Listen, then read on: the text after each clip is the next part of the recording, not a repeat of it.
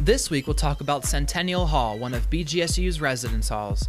Centennial houses primarily first-year students and is one of two of the newest residence halls on campus. There are two kinds of rooms at Centennial: doubles with one private bathroom for each room, and singles in 3-bedroom suites with a private bathroom for each suite.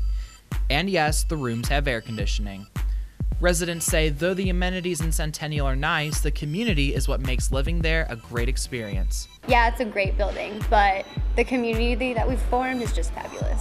Yeah, I've made a lot of friends on my floor, and I'm really good friends with my roommate, so I've made a lot of new friends just on my floor alone. Claire says the smaller floor community at Centennial helped her get used to BGSU. I came from a really small town. I graduated with 126. Coming to BG, I'm one of 4,000, I think, in my class, and that's a huge number to me. And being in my floor, there's 50 of us maybe, so that's back down to my level. And so being able to have just like those close friends that are right there that I can be like, hey, I know your name, and I see you in my classes too. I mean, I can connect on that. I'm not just seeing a new face every day. Claire also says she loves to cook, which makes the kitchen on the main floor a great resource for her. At home, I kind of have my own baking business, so I really miss it, and I obviously can't have an oven in my room.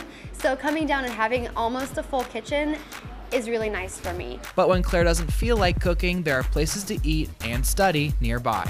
Food, we have the Carillon right next door, and you can just be like, hey, I'm hungry, walk across in your pajamas and go get food and come back, and that's awesome. And the Outtakes has pinkberry, so if you're ever feeling pinkberry sometime, just go get that, and it's great. Centennial here is very close to the library, so you can just get help. We do have the library within like 50 feet.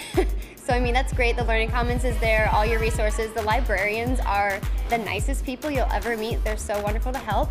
Questions about Centennial Hall? Check out the link in the description.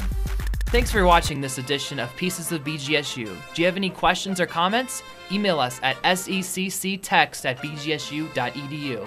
Who knows, we might be answering your question next time. Thanks for watching. Have an unfalcon-believable day.